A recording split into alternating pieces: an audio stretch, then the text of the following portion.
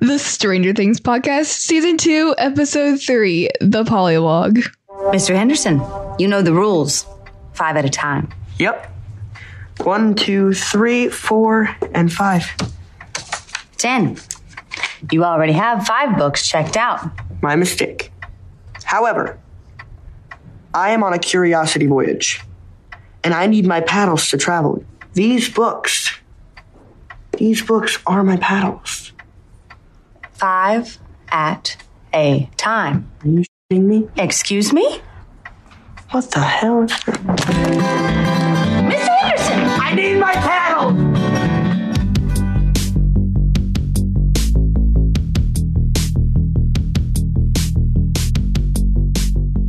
Hello and welcome to the Stranger Things Podcast, a fan podcast dedicated to the Netflix original series Stranger Things. I'm Daryl. And I'm Addie. How are you? Good. Good. So have you had a good week? Yeah. I have too. It's been a crazy busy week for me, as you well know. I've been working even more insane hours than normal, but glad to be sitting here on a Sunday afternoon chatting with my beautiful daughter about Stranger Things. Colby's not in here. And there it is, sibling rivalry. So today we're talking about Season 2, Episode 3, The Pollywog. And this is a really fun episode. I mean, this was one, you know, if you're joining us for the first time, and if you are, welcome. The premise of our show is Addie has seen the entire season, although only once, and I am watching it week to week. So I don't know what has happened or will happen beyond Season 2, Episode 3 at this point. And so this was one I watched it a week ago, because as soon as I finish editing the podcast each week, then I can go watch the next episode, or technically as soon as we finish recording. I don't want to get any new information prior to recording. So, but anyway, holy cow, you get to the end of this episode and I was just like, what? I can't wait another week. But I've had to do that. So this one I'm really looking forward to chatting about this one with you, Addie. All right. All right. Now, Addie, we may have to have you push all those off to the floor. She's got a whole desk full of Funko Pop figurines. And so if they become too much of a distraction and I end up doing this podcast as a solo show, then we're going to have to get rid of those so you can focus on the conversation. I have 18 over here. Yeah. Yeah. And you have, what, 2? I have 2. So it was her idea. Hey, we should grab some pop characters with us for the show today. Okay. I ended up with 2. She ended up with 18. I don't know. Well, today, as I said, we're talking about Season 2, Episode 3 of The Pollywog. Addie, why don't you tell the fine folks listening who wrote and directed this episode? It is written by is it Doble or Dobble? I don't know. Your guess is as good as mine. Okay, it's written by Justin Doble, and he also wrote The Body and The Bathtub in Season 1. And it's directed by Sean Levy, who directed Holly Jolly and The Body in Season 1. What are you typing? Well, I was just chatting with some of our folks who are joining us for the live stream here on Facebook, and one of them said, hey, Daryl, has anyone ever told you that you look like the son of James Hetfield and Glenn Beck? I mean that as a compliment. I've never heard Glenn Beck, but I've heard James Hetfield a lot. I mean, who? The lead singer of Metallica. Who? Are you serious? You know Metallica. I've probably heard of them, but I don't really know. Okay. Well, we'll have to introduce you to Metallica. Although I will say I was quite proud of Addie. She and I were shopping at the mall the other day. Well, we went and picked up Max in Halloween costume. And man, she was just, she knows her Nirvana. And I was quite proud of that. So were we walking through what, like JCPenney, Macy's? Yeah, we were leaving. We came in through JCPenney, and that was you were just telling me all the things you know about Nirvana, and it was quite a lot. Nirvana's from the 90s, though. We're talking about the 80s here in our podcast, of course, as we talk about Stranger Things. But before we do that, we've got a contest to reconcile. Can I announce the winner? You can draw the winner. So we had what might be the perfect amount of entries. That is 11. When we last spoke to you guys, we had one that was kind of a sort of entry. Caitlin didn't really intend for it to be an entry, but then she was like, yeah. I said Caitlin, I meant Kaylee. Sorry about that. So we had 10 others send in theirs. And so we have so those of you joining us in the live stream, we have the Dustin Stranger Things hat. And you can see here, I've got that would be mine. Off to the side here. I'm going to try to do this on camera here. Hey, I was going to draw the name. I'm putting them in. There's 1 and 2 and 3. My hat is really dirty. And 4. I'm setting up all my pop characters over here. Okay. 6. Doesn't care. 7, 8, 9, and 10. And lastly, 11. So, one fell out. Put it back in. Giving these a nice little shake. Addie will also give them a shake, although try not to do it too much because maybe just a little pat here on the bottom so you don't pop any of them out. And make sure you're on camera when you draw that so we're all above board here. Can I just stir it with my hand? Yeah, that's fine. Mixing the soup.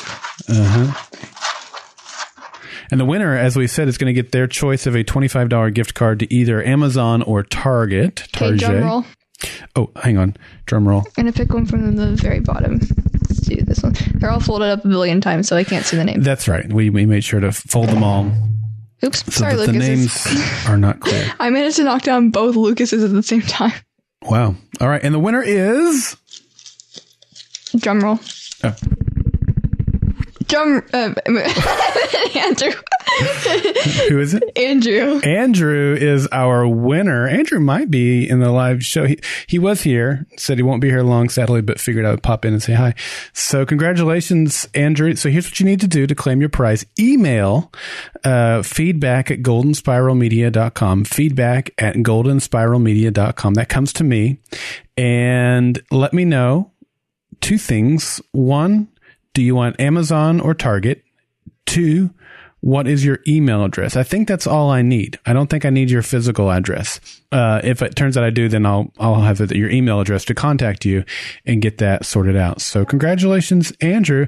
Thanks to everybody who entered. And we had some really cool entries come in this week. Can we draw second place and third place? Not for this contest. Just to see how close they were to... Here's first loser and second loser. No, we're not going to do that. All right. Thanks to everybody who entered. We'll do another contest before the season is over. So stick with us. Should we just keep those names in there then? No, that'll be a completely different contest. I feel bad for all of them though. Well, I'm sorry I have a heart. Since when? All right. Addie and I will discuss where and when and how she managed to develop a heart while you guys listen to the episode recap.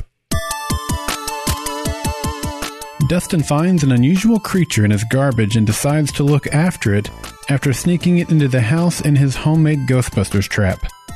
11 is angry with Hopper for false promises that she will leave the cabin where she has been stuck for 326 days. In flashbacks, 11 finds out that Hopper has been leaving food for her and reveals her presence to him. He takes her to his grandfather's old cabin to live in secret. Bob drives Will to school, advising him to face up to his fears. He recounts how he managed to beat a series of recurring nightmares by facing the frightening aspect of his dream and telling it to go away. Nancy and Jonathan resolve to tell Barb's parents the truth about her disappearance. Dustin tries to discover what kind of creature he has found and takes the creature, who he calls D'Artagnan or Dart, to school to show the other kids. Will describes his experiences and concludes that Dart is from the Upside Down. While they are arguing, Dart escapes into the school. The boys and Max go looking for it.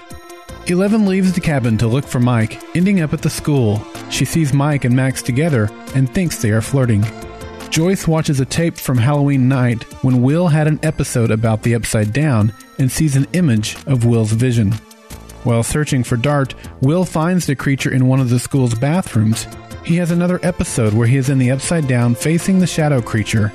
Taking Bob's advice to stand up to his fears, Will confronts the shadow monster, but it forces a tentacle down his throat. Don't you hate it when you get a tentacle forced down your throat?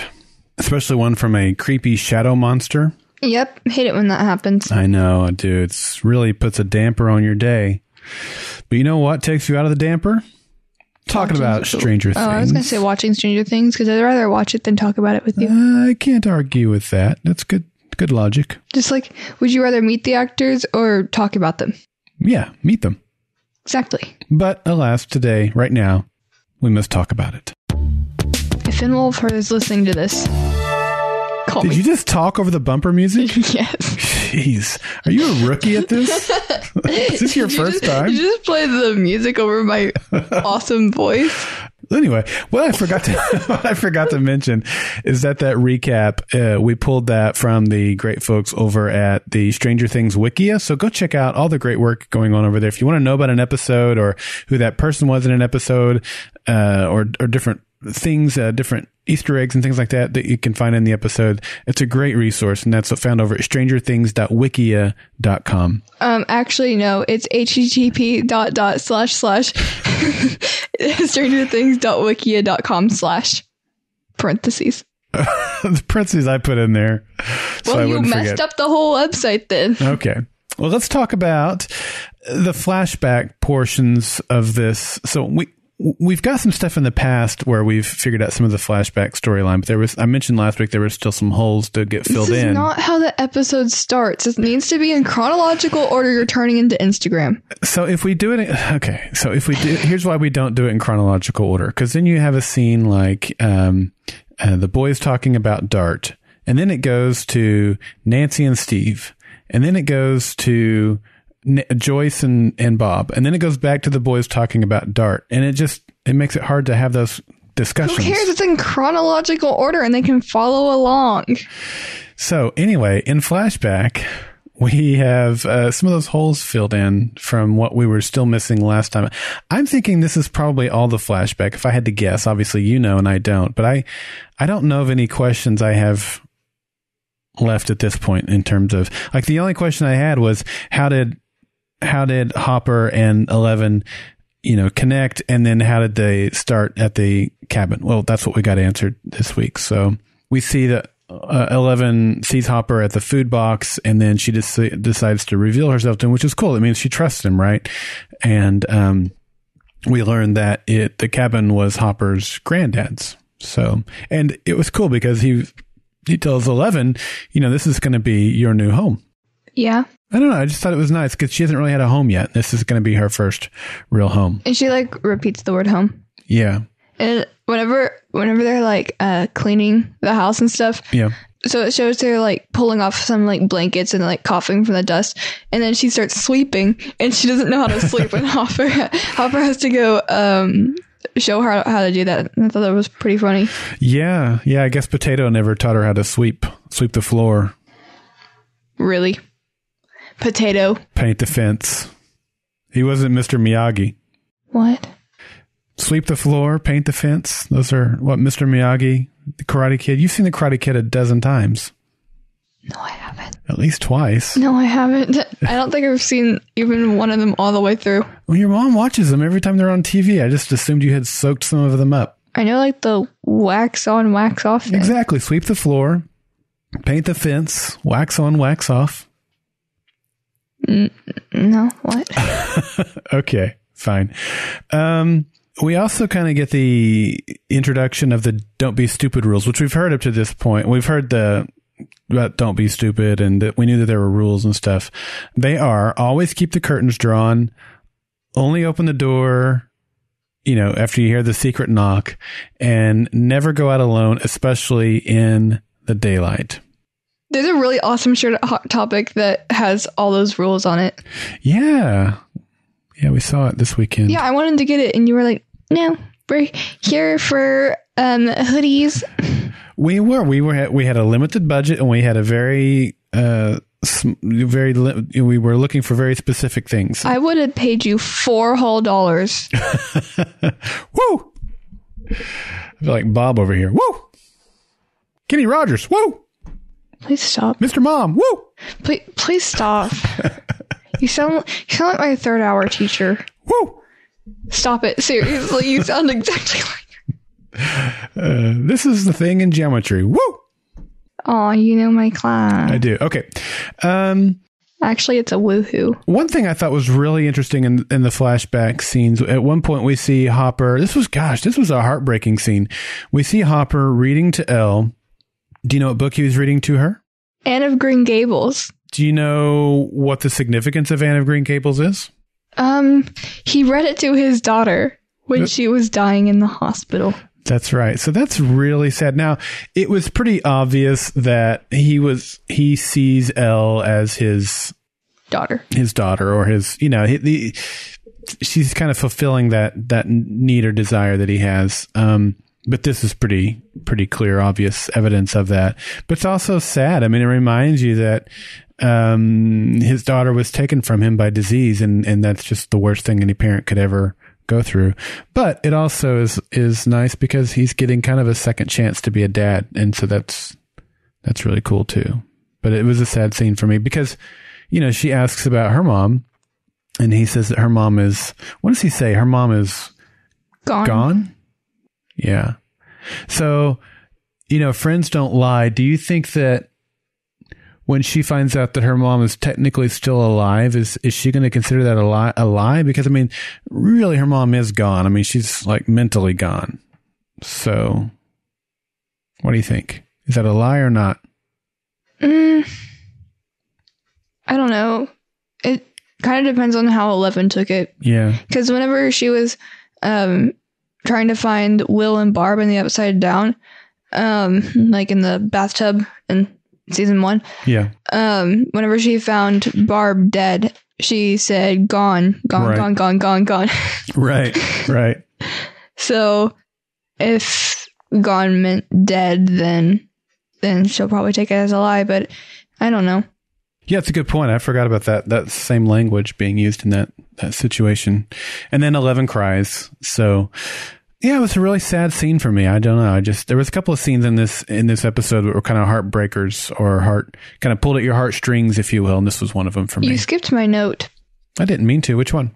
Whenever we were talking about the rules, you read off the rules, never go out alone, especially in the daylight. Mm-hmm. And then right under that, I said, as she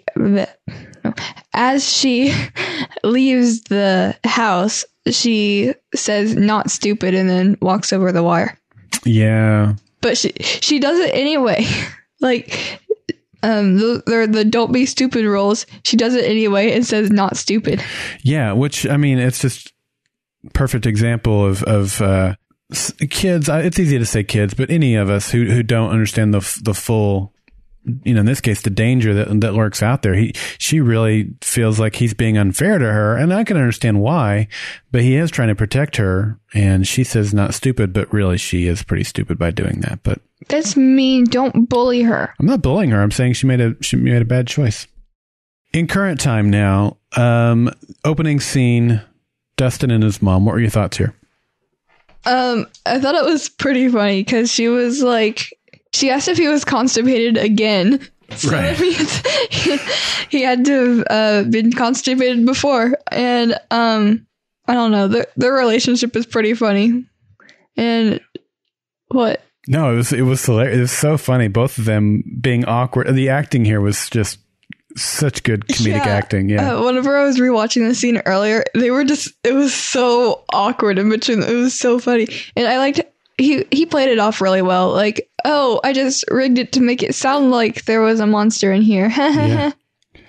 Yeah, I would have loved to have been on set during but at the same time, I don't know how you could have kept a straight face watching both of these actors do this scene. It was so funny and so well done. Mm-hmm. Yeah.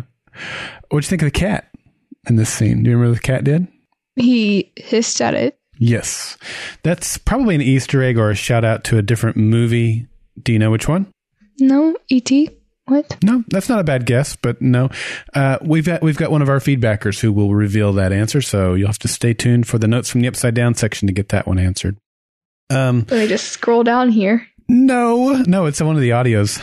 Darn. So he takes the creature to his room and plops it out. It's this weird slug. It's a pollywog looking thing. And totally, did this scene remind you of any movie? Once he got it into his room and starts feeding it and putting it into the aquarium thing, did this give you the vibes of any other movie you've seen from the 80s? No. Gremlins, maybe? Oh, yeah. Yeah. Totally gave me the Gremlin vibes, particularly him feeding it. And because it's like, the two rules with Gizmo were what? Don't feed it after midnight. and don't get it wet. Yeah, exactly. So, we don't know if it was after midnight or not. We certainly don't know if those two rules apply or what rules apply to the Pollywog, but him getting it home and hiding it and feeding it late at night definitely gave me the vibes of Gremlins. And I like how he names it Dart, because my aunt has a dog named D'Artagnan. Oh, really? Yeah, Aunt Missy. I didn't know that. Yeah, that's her dog's name. Like the really fluffy one. Have you seen him? I don't think I have. Does she call him Dart or D'Artagnan? D'Artagnan. Let's start calling him Dart. I know. Me and Colby were just calling him Dart. Yeah. I thought it was interesting. He doesn't like heat. So the turtle is a reptile, and so there's a heat lamp in there. I was wondering if he doesn't like light and heat or just heat. I was wondering that too. Yeah. Like, whenever I rewatched it today, I was like, wait, does it just not like light? Or because I'm sure like not every lamp they had gave off like that much heat. Yeah, like the one in the AV club, I don't think that was a heat lamp. I mean, every light puts off some heat. That's exactly what I was thinking. Yeah, okay. And I was thinking that because I don't think there's any question that this thing is from the Upside Down. And I mean, Will all but confirms that anyway. But the Upside Down is kind of this dark and dreary place. So I would imagine the creatures there are not used, or they are used to a lower light level. So I would think that he would be more sensitive to light, I guess is what I'm trying to say. Probably. I guess we'll find out. Or maybe we won't. But what'd you think about the next scene? The one with Hopper? Yeah, Hopper and Elle. He's trying to make up to her, with him coming home late from the night before and stuff like that. I want a triple-decker Eggo extravaganza. Yeah, that's why I wanted you to get your take on this scene first, because I know how you love Eggos and everything sweet. You have got quite a sweet tooth, just like your mom does. And she doesn't like chocolate, though. Yeah, yours is definitely more. But man, when I saw this, I was just like, Addie this is all up your alley. Yep. Yeah. Give it to me. It was pretty funny though. I mean, I don't know. I liked it. I mean, it was like whipped cream and Eggos. What was it? Chocolate chips maybe were in there. I don't know. Probably a lot of syrup, I'm guessing too. Mm-hmm. They are Eggos. Yeah. But, it seems like they kind of reconnect a little bit anyway. At least for a moment. And then she starts, he asked if she had, visited Will or Mike again. She wants to see him. He says she'll see him soon. And this is when she calls him out. Friends don't lie.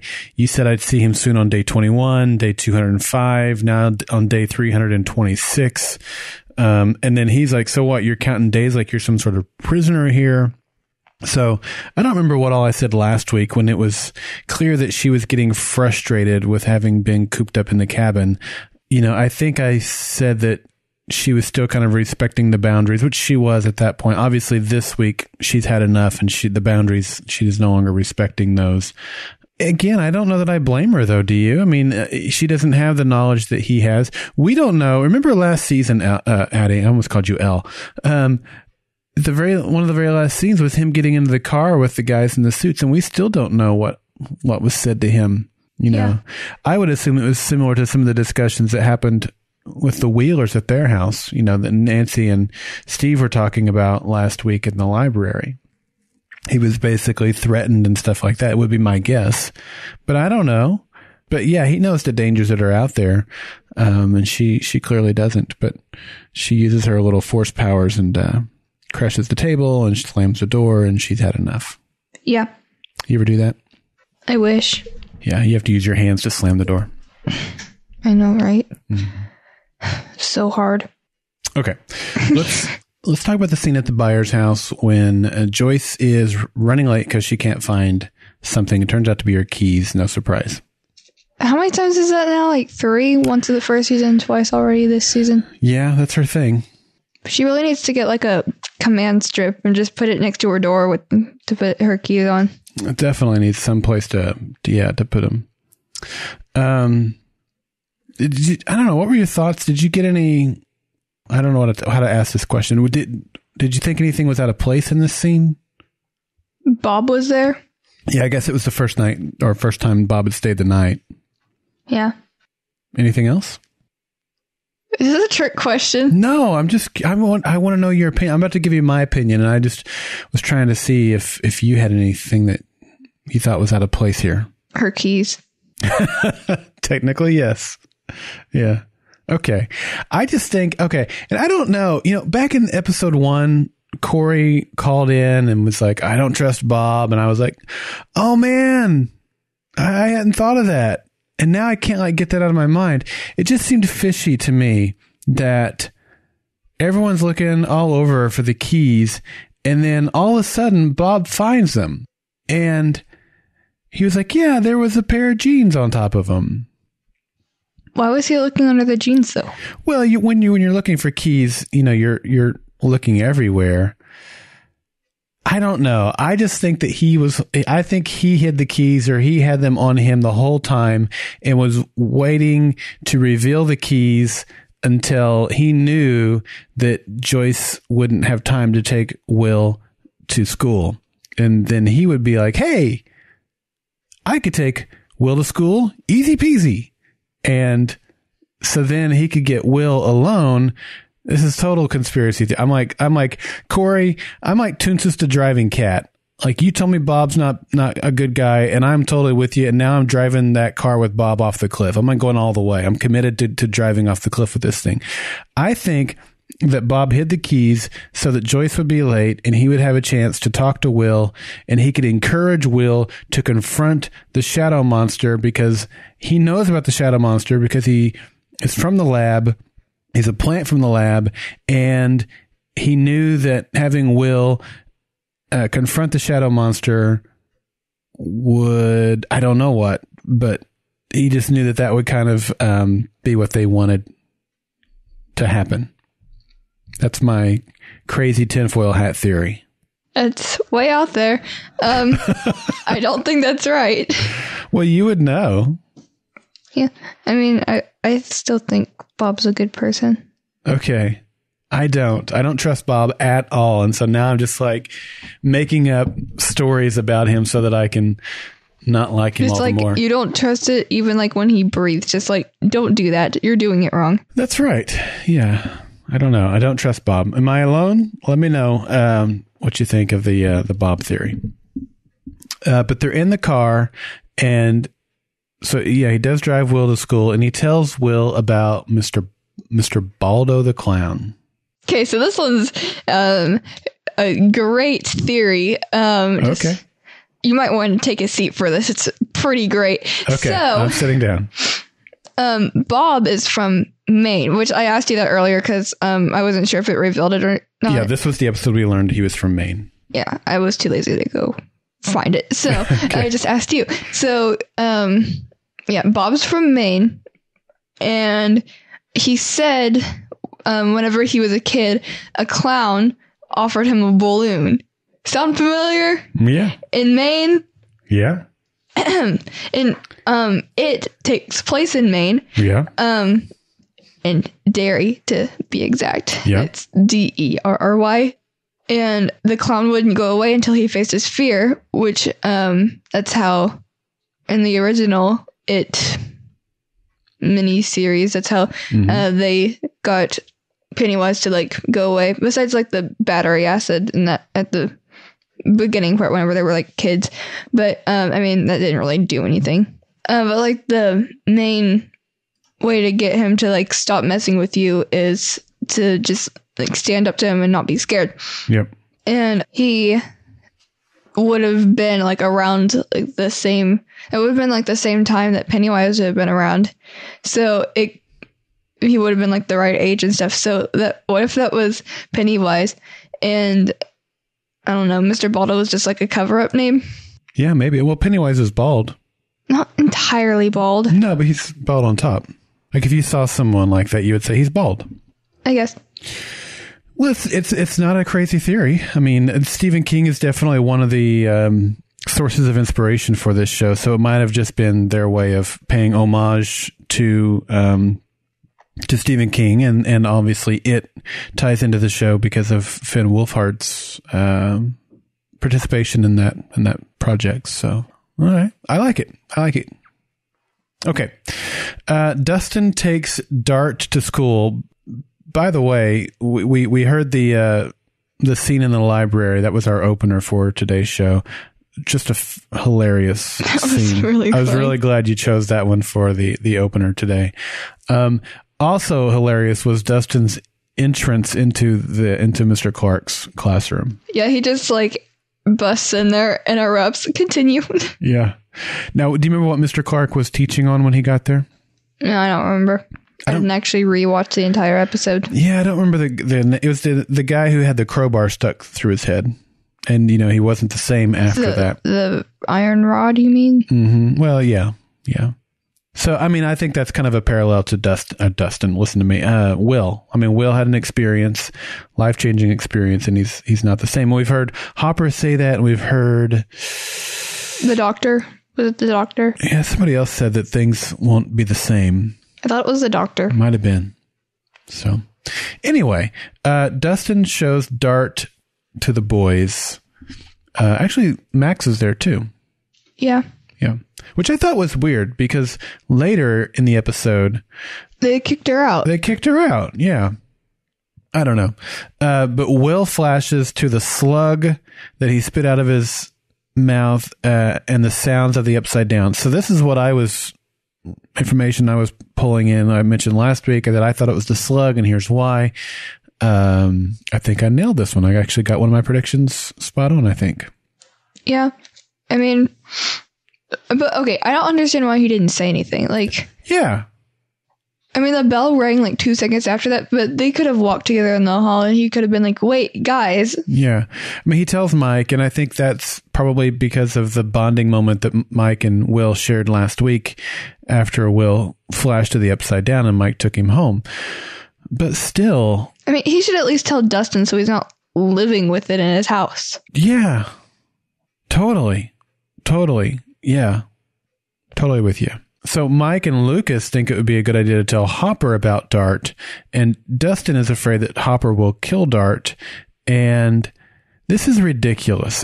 Dustin, I know he's a kid, and so kids will be kids, and we all do dumb things, especially when we're kids, but this is incredibly, incredibly dumb because they don't know what this thing is or what it's going to grow to become. Will has a very strong idea that it's from the upside down. In my opinion, there's no question here. Dart must die. They need to take that thing out and drop a brick on its head or something. Run it over with a car. Just like Mom's old phone. Yeah, it needs to die. There's nothing good that can come of Dart, in my opinion. Nothing at all. But Dustin, because he cares about it, he's got this bond with it, and he's honestly, part of it is his own pride. He's telling Mr. Clark, whatever I show you here, it's my discovery. I discovered this, and he's got his own pride in the way, and it's really, I'm afraid of what it's going to cause. This thing's growing rapidly, and I don't know what it is. I think it could be anything from just some crazy creature from the upside down to another Demogorgon. It could be a baby Demogorgon because it's like, and we don't see any teeth. We don't see the mouth flapping open like the Demogorgon style. I don't know. I just, nothing good can come of this. All right. I know you can't say anything. You had that look like you can't. So I understand that. And again, we're kind of following the storylines along here. So, I don't understand why they kicked Max out at the end of school. Do you? Do you have any ideas? Clearly she's not fully one of them, but they had her in earlier. She already knew about it. I don't know. Maybe because Mike just got fed up. This is before, they had their little conversation in the gym. No, because it was already obvious that he didn't like her. So maybe he told them off camera that he didn't. I don't know. Maybe. Because, they were spending a lot of time with her and he didn't want to. So maybe they're just okay, so we don't have to spend that much time. So they just kicked her out. Maybe. I'd just like to know, other than it just being this kind of convenience thing where now she's trying to get in and she provides the escape route for Dart. I don't know. It just didn't make a whole lot of sense to me, other than it was just kind of written into the show to give them a convenient way to get Dart out of there. Will finds Dart in the bathroom. And this is really where it made me wonder if it was going to turn into the Demogorgon, because Will looks at it. He's like, I'm not going to hurt you. And then it goes, "Roar!" And of course, Will runs away, flashes into the Upside Down, and tries to confront the smoke monster. Like, this is Lost. The shadow monster. And of course, it infiltrates him, or just pours itself into his facial pores. Great ending, by the way. Not for Will. No, but as far as like a cliffhanger style, like suspenseful ending, that like made the episode for me. Could you imagine if that was the end of the season? Oh my gosh. That would have been terrible. I'm a little bit worried after that look you're giving me. Like, crap, there's going to be a big cliffhanger at the end of the season, which is pretty typical. I don't know. I mean, I know you can't say too much about Will here. The thing that, okay, we saw in the trailers, there's a scene where Will is outside and he is completely just out of it. He's just standing there, and Joyce is standing in front of him, screaming at him, to snap out of it. And he's just standing there. And all the other kids are there with him. Yeah. So I'm pretty sure that's what we're going to see in the next episode, because Joyce is on her way to the school. He's outside. He's being consumed by this smoke. That's the thing now, isn't it? The shadow monster. Shadow monster. So I think that's what we're going to see in the next episode, but I guess I'll find out shortly. Could I just tell you? No. You can't spoil me, and you can't spoil anyone else listening who's in my position. But it's not spoilery if it's in the trailer. But I don't know when. I mean, it might not be next episode. There might be something else that leads up to. This is my prediction of what that is. It's in season 3, actually. I know that's not true. Okay. Let's talk about Elle. Let's talk about her storyline. You mentioned already, she says she's not stupid. She breaks all the rules one by one. She opens the blinds. She opens the blinds. She goes out in daylight. What was the third rule? She opened the door without the knocking. Oh, that's what it was. Yeah. And then she went out in the daytime. You already said that, though.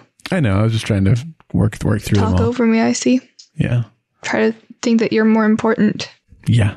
I don't know. What'd you think of her her field trip? I thought it was funny how she just left like that, just breaking every single rule. Like, it was funny. It was funny. It wasn't enough just to open the door and leave. It was like, no, you had to do, like, if you're going to break every rule, you're going to break every rule. That's right. Yeah. That was funny. So she encounters the mom and the child. This is where she, again, she's being stupid. It's one thing to say, okay, Hopper, I think your rules are stupid, but surely, like, go back to season 1 when she encountered people. She had a fear about, like, there was that fear instinct that kept her safe, and she doesn't really seem to have that working to her advantage. She just stands there with the mom and her daughter, and then does the weird thing with the swing set. And so what are they going to do? They're going to call the police, obviously. So she just doesn't seem to be even employing the bit of common sense that she had last season. True. I think she should have left, like, in a normal way. Yeah. Yeah, I mean, the lady said school, or she said school, and the lady pointed to where it was. She could have just said thank you and walked off, and that would have been the end of it. Exactly. Yeah. Way to go, 11. Great job. Yeah. You had one job, and you didn't do it right. But instead, the lady calls, the police station. Officer Powell then radios Hopper and says, hey, Hopper, those things about the Russian girl that we were hearing? I think they might be true.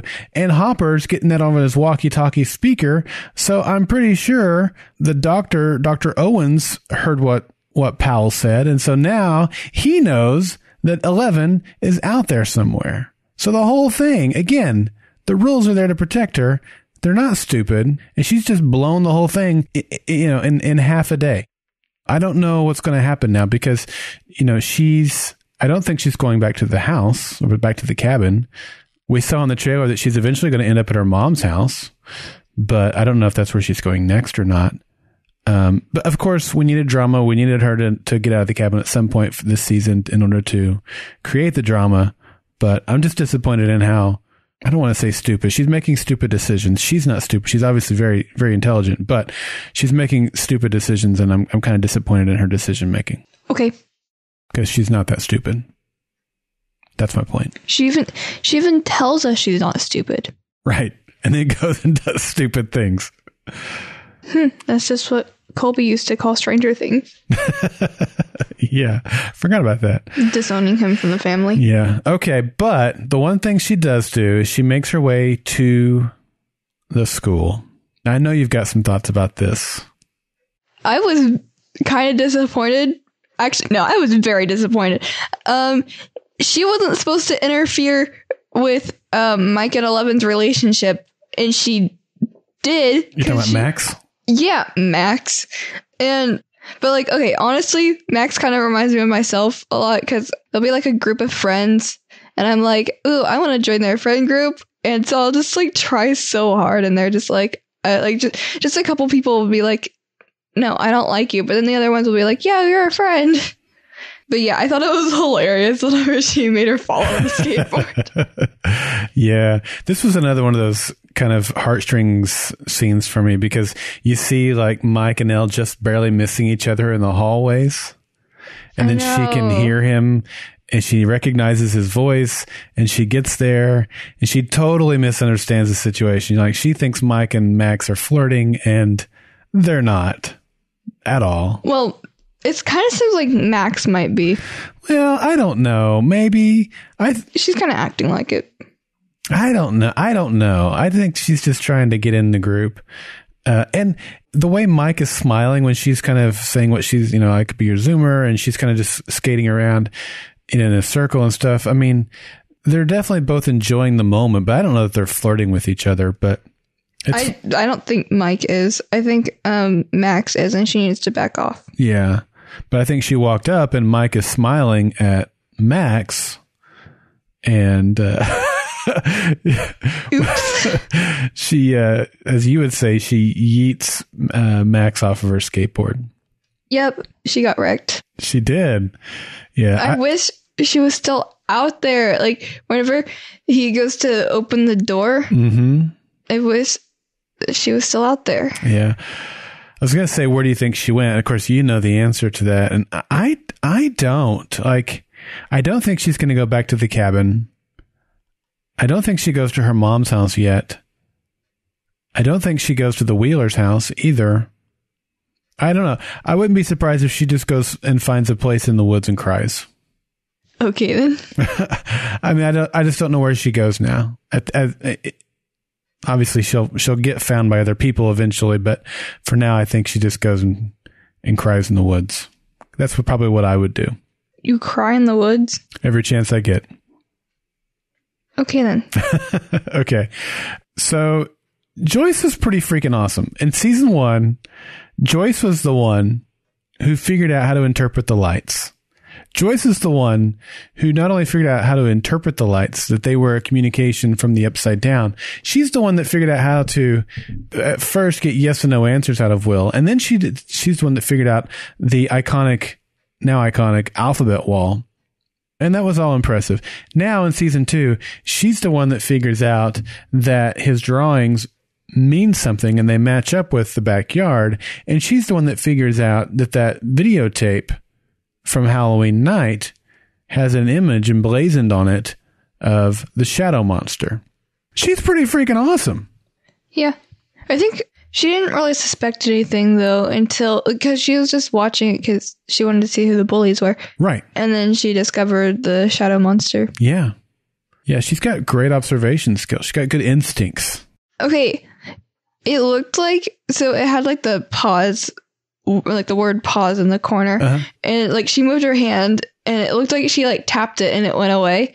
But like, I know that obviously didn't happen because they weren't touch screen, but like, I don't know, it looked like she like waved her hand or she touched it and the word pause went away. And I don't know, I thought that was really weird. I watched that scene like 20 billion times. I missed that. I didn't notice that. I thought it was hilarious, though, when she's trying to figure out how to get that VHS-C, that little small cassette player, and she puts it into the VCR, and, it's just, she calls Bob and just getting help. I don't know. So that was hilarious. Sounds like something Mom would do.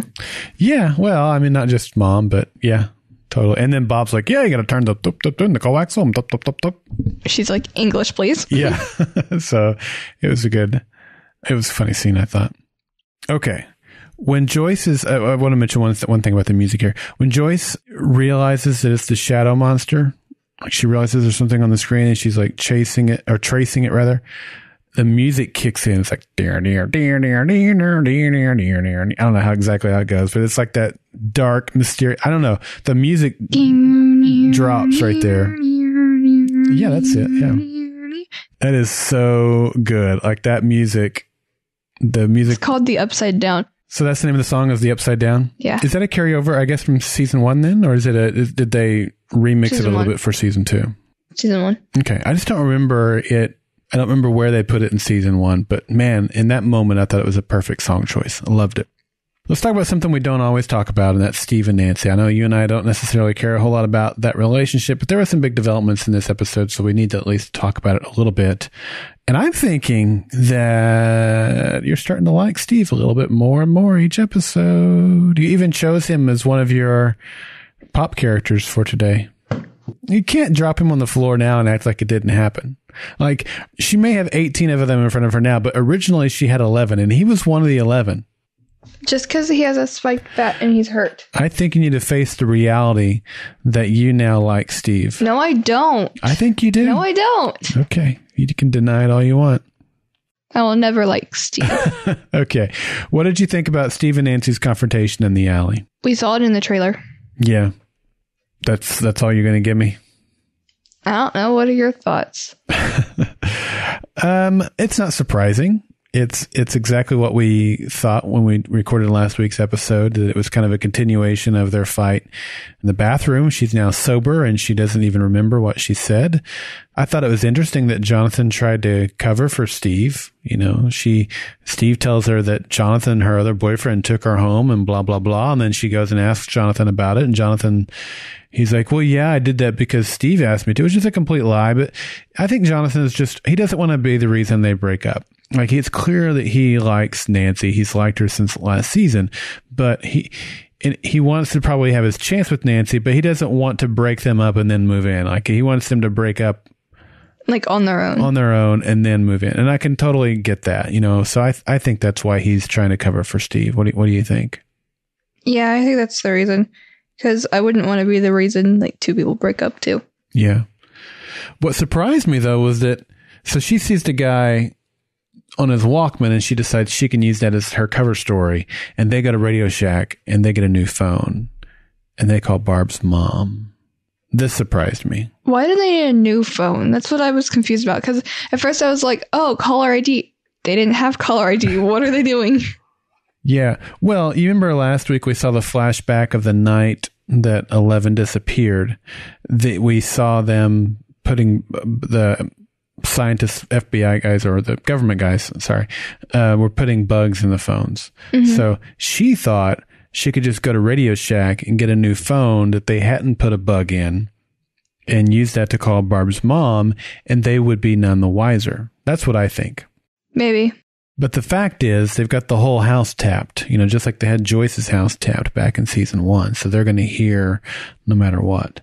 The other theory, the other way that I think you could interpret this, is that she's trying to set a trap for the government guys, but that doesn't really make any sense to me. That certainly wouldn't require her to go get a new phone. So I think she just thought if she got a new phone, they wouldn't be able to hear her conversation. Okay, that's probably true. Yeah.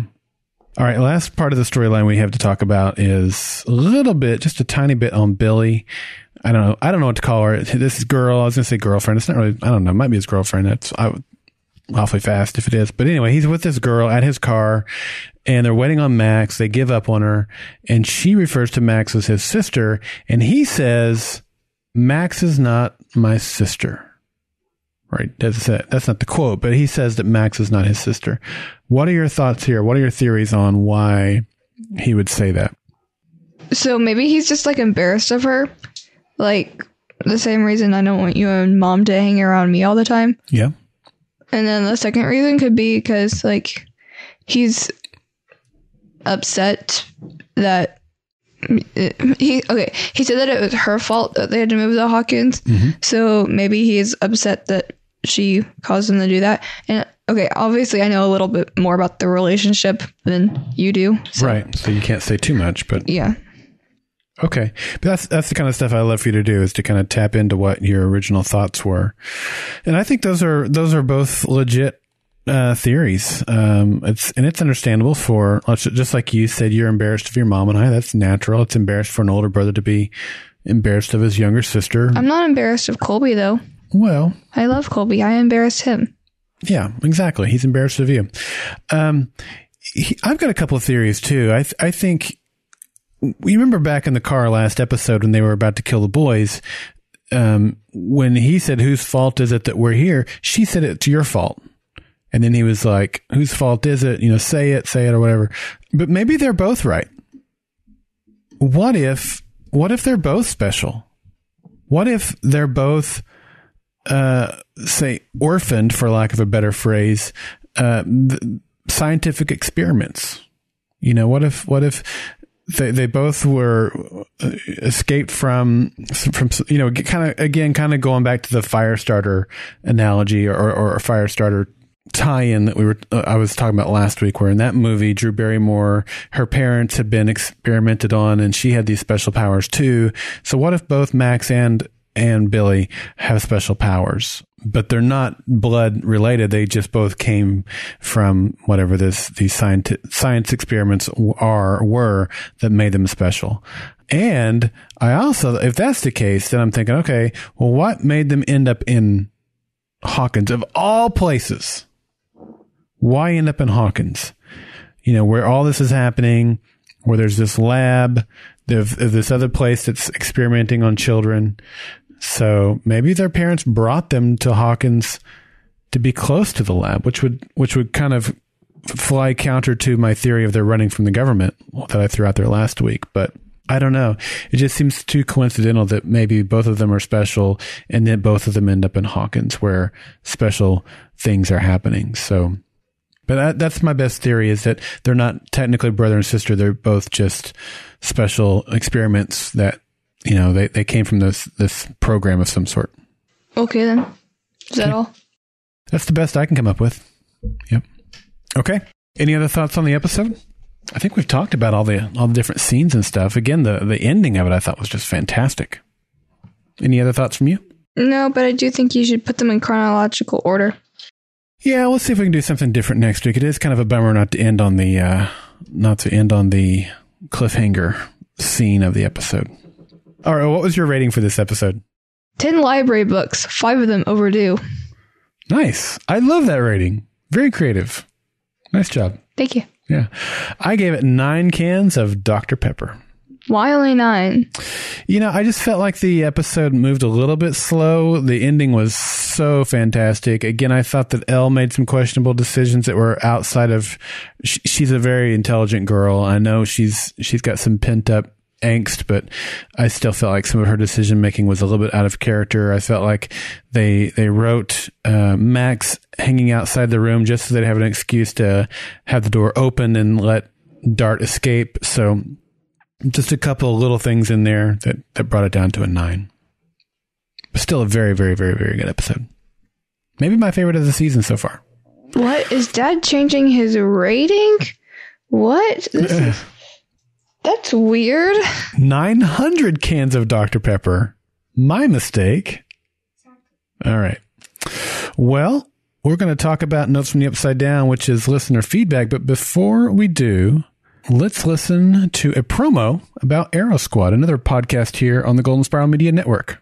Hey, this is Martin Flash. And I'm Cammie the Chameleon, and we're the hosts of Arrow Squad. Join us here each Saturday during Arrow season for all the info and conversation about all of Star City's heroes. And villains. We'll be covering the highs. Oh man, did you see Dinah tonight? Once again, the stunt choreography was fantastic.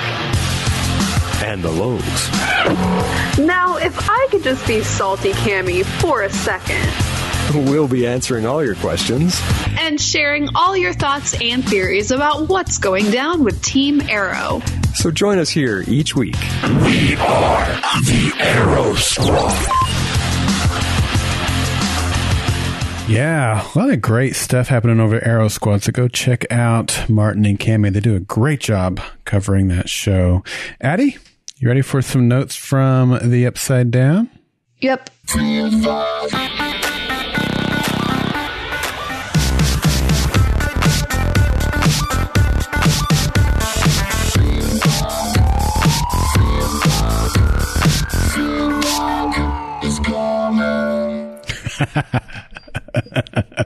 stop. Anyway, I can still see it on the screen. I love dancing to that song. I always have. Back in the days when we used to play that song as part of our Revolution podcast, I would dance every week. Jeremy would not. And it was even like all the way to the very end when we knew it was going to be the last podcast because they had canceled the show.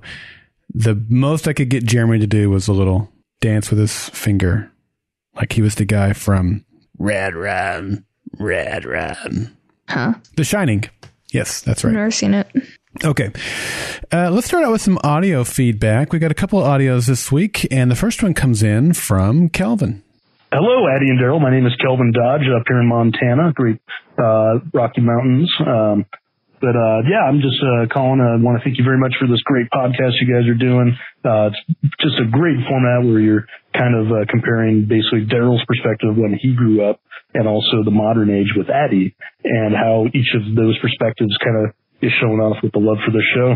I'm kind of more of an older, I guess, generation. I was born in 1990, not quite an 80s baby, but I grew up on a lot of stuff from the 80s. So this show just is great for all the interests that I have with movies, music, etc.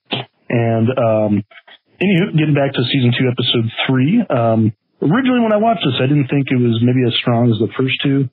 But on my rewatch of the season right now, it just is amazing. I love how it's a little slower paced. It's almost like the calm before the storm. But the storm does happen at the end of this episode. It's incredible. We first get the just hilarious, funny moment between Dustin and his mom. He's trying to hide this find of his, but and there's this great little reference to Alien where his cat hisses just like Jonesy from Alien. Incredible. And just the character development's amazing. Hopper with 11 showing some, relationship building there. Bob really starts to grow me on this episode. I feel like now I start to realize like, hey, he's probably a good influence. I don't think there's anything shady going on here. And then his advice that he gives to Will is just great. At first it's kind of funny and, maybe it's just kind of like adult advice for, the general bullying thing. But in the final moments of the episode, when the shadow monster's getting ready to, I don't know, abduct him, and you don't know quite what's happening, they kind of compare that to when, Bob is giving him this advice and Will stands his ground.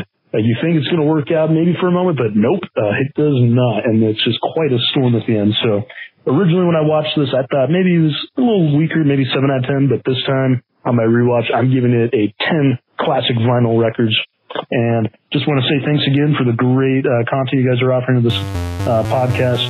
And also just want to shout out, I also posted a picture on your Facebook page. And if you guys catch that, maybe consider it for your contest. Anywho, thanks a bunch, and you guys enjoy your run of season 2. Have a good one. All right. Thanks, Kelvin. We did get your picture. Very, very good picture. He's dressed up as Hopper. He has Diegos. And that was him? Yeah. I liked that picture. Yeah, it was really good. And we did use it as a contest entry. Unfortunately, Addie didn't choose you, so don't blame me. Hey, at least I felt bad, and you were like, no, second and third place. Yeah. And so he gave us the answer of the cat. It was Alien. Alien. There you go. Yeah. I was close. Yeah, you mentioned a movie about an alien. Yeah, E.T. He fell from the sky, I'm telling you. Uh-huh. All right, Kelvin, good to hear from you, man. And hopefully we will hear from you again before the season's out. Or every week. That'd be great, too. Addie, would you like to take the first written feedback? So this is from Ben T. Hey guys, Ben again. Episode 3 was really dang scary at the end, which when it happened, I was like, Bob, you idiot. Though I still love him, he had very stupid advice. That's true. But still, the twist with the shadow monster on the TV was really good. Either way, Dart could have some interesting developments. Anyway, and sorry, Addie. Until next time, stay strange. By the way, thanks for featuring me on the podcast. You're welcome. And you stole my outro again. Ben has sent in feedback for every single episode from now through the end of the season. So I haven't read them yet. I just got them tucked away in each of those episodes. We kind of keep them organized. So looking forward to hearing you steal Addie's sign off every episode between now and the end of the season. I thought it was really cool too. We didn't really talk too much about the shadow monster. Yes, Joyce found it on the TV, but I guess what that means is that the shadow monster is always there, even in our dimension. We just don't really see him. Like the video camera had the ability to see something that the naked eye couldn't. Yeah. That's pretty creepy. And it also, I liked how you could see like Will getting up. Because whenever I first like watched that, I kind of thought, oh, Will's like at that point, Will's kind of just a ghost. But then I was like, wait, how did Mike know where to find him? Yeah. Also interesting here, Kelvin and Ben have kind of opposing views on Bob's advice. I mean, I think both of them feel like Bob gave the advice in good intent, although I disagreed with that. Bob's advice, I think all of us would agree, turned out to not be good advice, though. Which is one reason why I think he gave it on purpose. Let's get to our next audio feedbacker. This one comes in from Mads. Hi there. My name is Mads and I'm a listener from Denmark. When I first started listening to a podcast, which I did after having watched season 2, then for some reason in my head I imagined that Eddie looks exactly like Elle, which of course would be weird, but I don't know why I did that. I didn't have as clear an idea about Daryl in my head, but an obvious assumption could be to picture Hopper because of the father-daughter relationship that they seemed to develop in season 2. But now I've seen some pictures of you guys on your website and on Twitter, and it's nice to have some faces connected to the voices. About season 2, I'd like to say that I think it's awesome that Sean Astin is on the show because of the Goonies, but also because of The Lord of the Rings. When those movies came out, I was about the same age as the boys on the show, and I was a huge fan of those movies. So in a way, the presence of Sean Astin creates a kind of a generation thing for me. Of course, not in the same way as the whole show does for those who remember the 80s, but it does something for me. So I really love that Sean Astin is on the show. Many of my favorite movies of all time are from the 80s. Some of them, which I've rewatched countless times, are the Star Wars sequels, the Indiana Jones movies, The Thing, The Breakfast Club, The Shining, and Die Hard. I'm not sure if Die Hard has influenced Stranger Things, but maybe we'll see Hopper run around with no shoes, killing some bad guys in some future episodes. But I'd like to ask you guys, what are your favorite 80s movies? I'm really enjoying your podcast, so thank you for that, and keep up the good work. Bye. Wow, how cool is this, Addie? Getting feedback from halfway around the world. Yeah, whenever we listened to it the first time, it was pretty cool. You saw my facial expressions. It was really cool. Your facial expression was pretty awesome. Yeah, I like the accent. Yeah. So he said, and thanks for mistaking me with, or thinking I might look something like Hopper. I cannot grow a beard. My voice isn't nearly that awesome. Thing on the bottom of your chin? I can grow a goatee, but that's it. I can't grow anything on my cheeks. My mustache, I haven't tried to grow it out in years. So the goatee is all I can do. Addie, he asked a question. Favorite 80s movie? You go first. Yeah, it's tough. I mean, because I've seen Gremlins. A lot of them.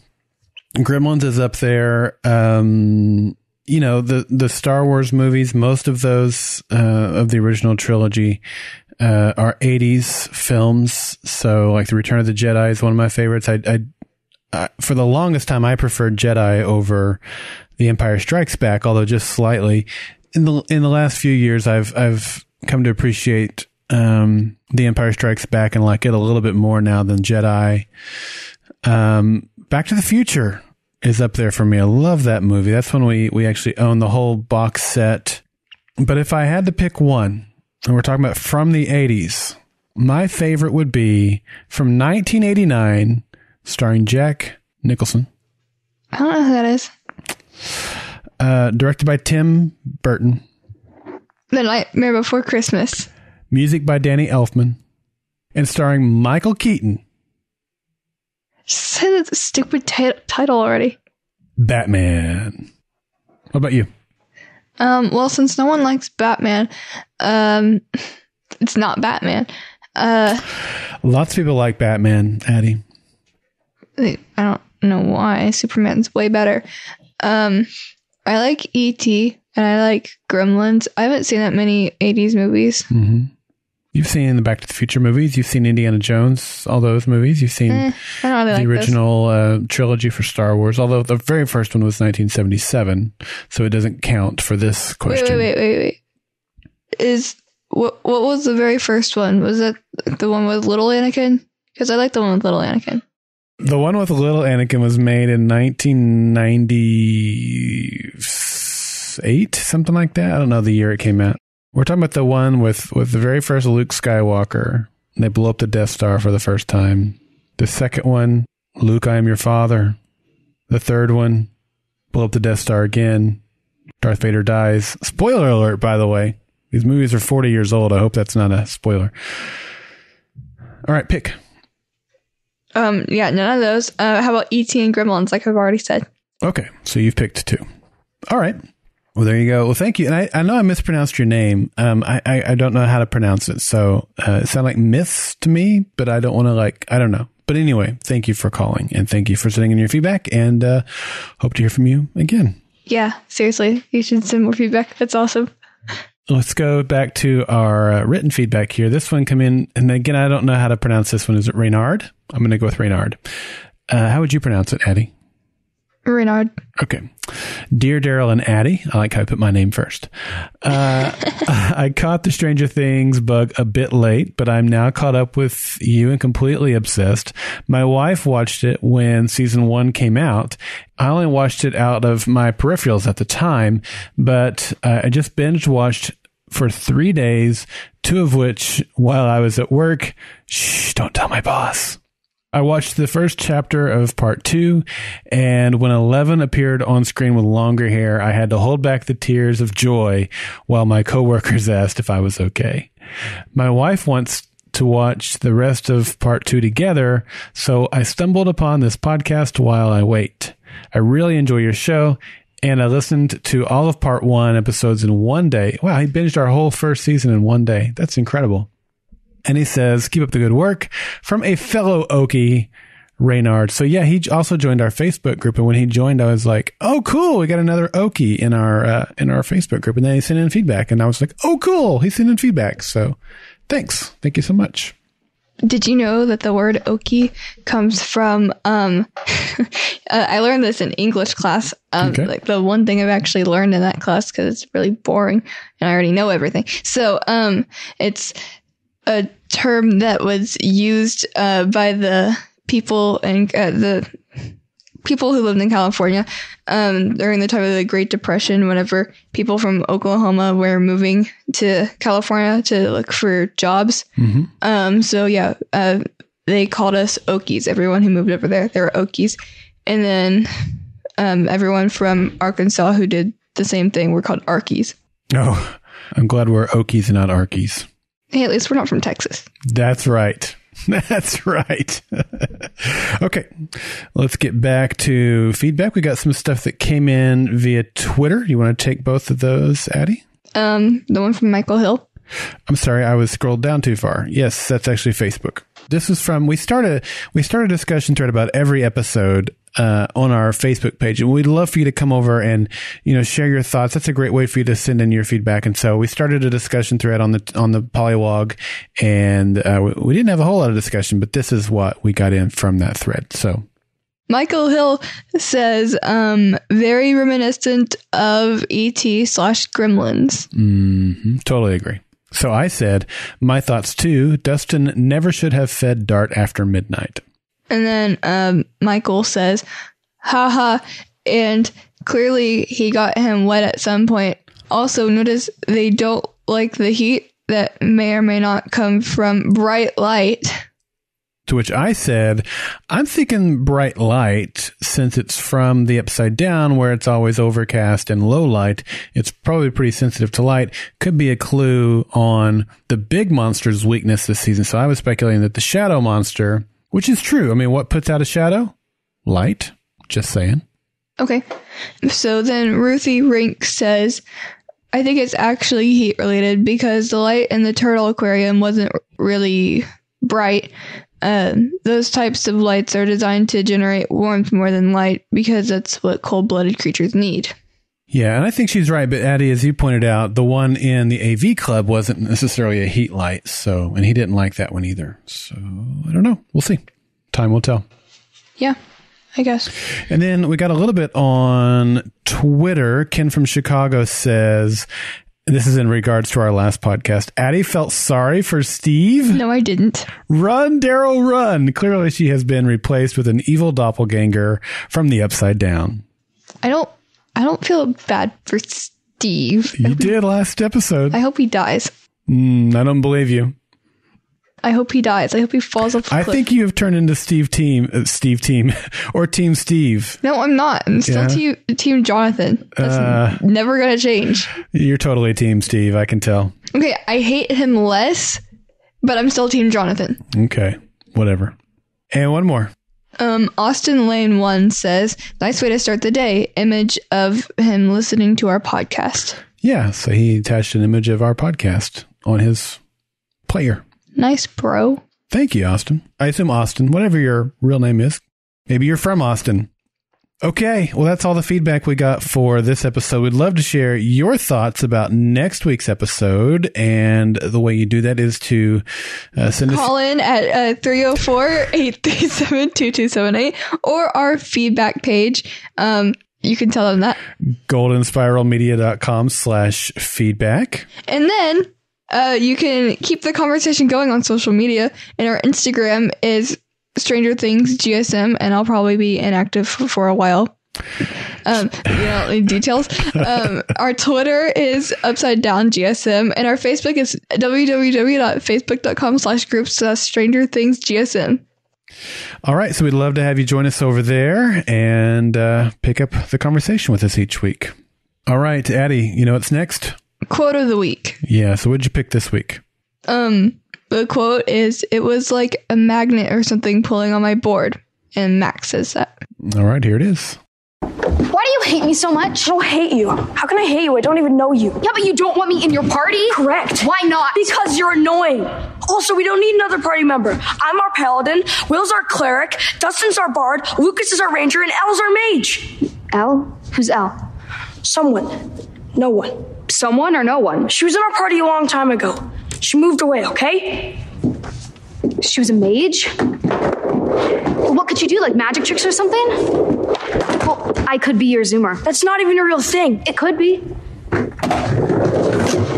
See? Zoomer. Mind-blowing. Oh, come on, you know you're on the best.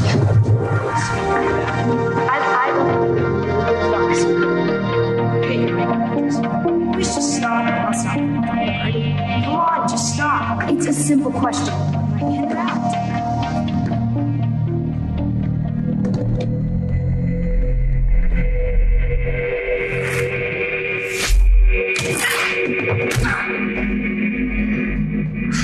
Jesus, you all right? Yeah, I think so. What happened? I don't know. It was just like a magnet or something pulling on my board. I know that sounds crazy. Yeah, totally sounds crazy. So why'd you choose this scene? Because she fell. It wasn't because of Mike and Eleven almost seeing each other? Okay, it was also because I like how savage Mike was being in this scene. Like, he just straight up tell her she's annoying. Yeah. I thought you were going to say as how savage Eleven was being. She's just like, pook. Yeah. See ya. I also like that. She was just like, yeet. Yeah. Okay.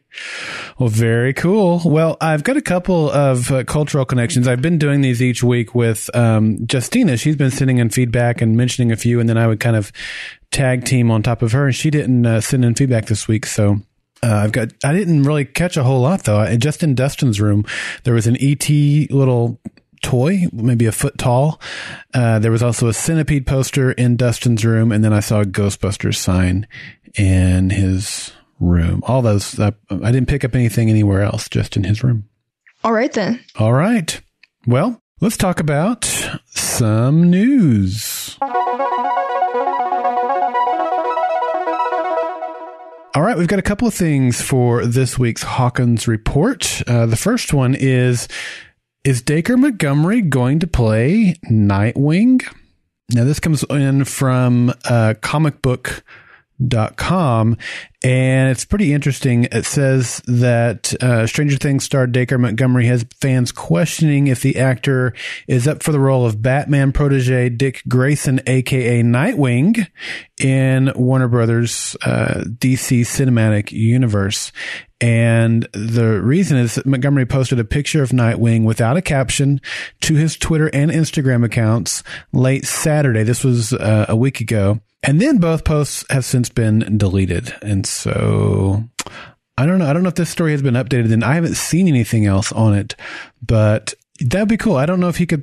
I mean, I think he could. That came out wrong. I think he could pull it off. I don't know if he'd be my top choice for that. Like the thought of Joseph Gordon-Levitt that we got teased in one of the Christopher Nolan films, I thought that would have been a great choice. But if Dacre gets that job, I think that would be. I do think it'd be, something he could do a good job at. So we'll see. Okay. And you want to take the second article? Yeah, I was actually looking at this earlier because I kind of want one to. Yeah. But Stranger Things fans buy $400,000 worth of dinosaur hoodies, and this is from washfm.com. Is that the same Andrew that won the contest? I think it is, actually. Yeah, Andrew posted this story on our Facebook page. Yeah, so just some of the article. So Dustin was wearing, it's like a dark blue navy color of a hoodie, and it has like it's a brontosaurus skeleton. What kind of dinosaur is that? It's a brontosaurus. Yeah. Duh. Well, you asked. What episode was that in? Was that that's the first one. Episode 1 of this season? Okay. Yeah.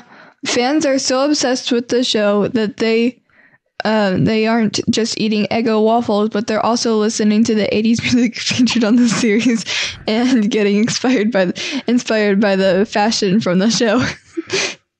They're calling me out. In fact, one hoodie that Gaten Matarazzo, his character Dustin wears, is so in demand that it's sold out.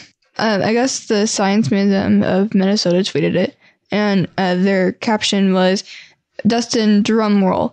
Thank you for hanging in there. We're back in business. Get your apparel here." And then they have like the link to get. Oh, cool! So you can actually buy one. Let's see if it's still in stock. I just clicked buy now. Ooh, they've got it in a hoodie, a t-shirt, a youth hoodie. Oh, they got more? A crew neck, a youth crew neck, and a toddler. And let's just take the adult hoodie. It comes in deep purple. Grab a large, add to cart. Hey, looks like it's in stock.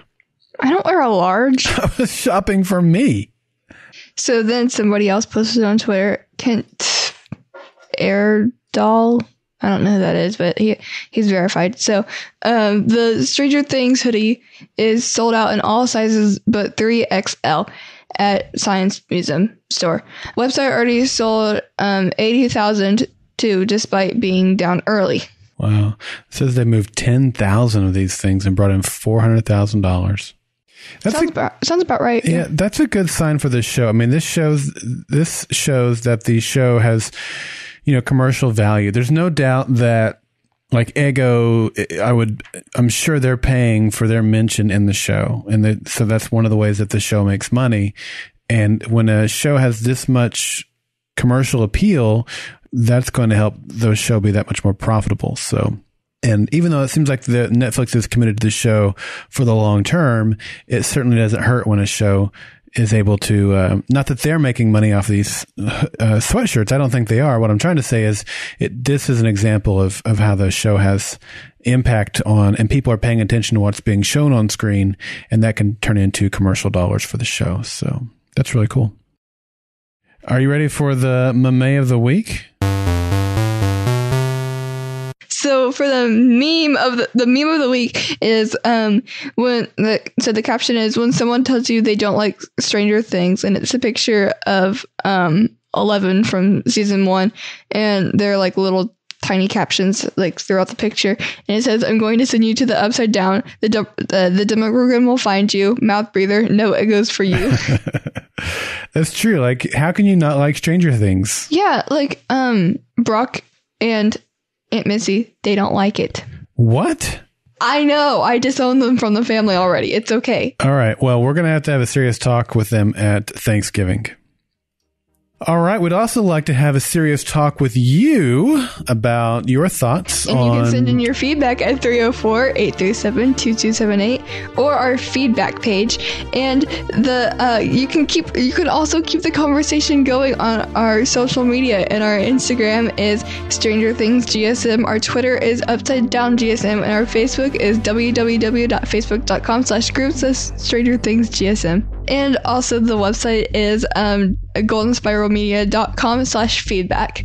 So thanks for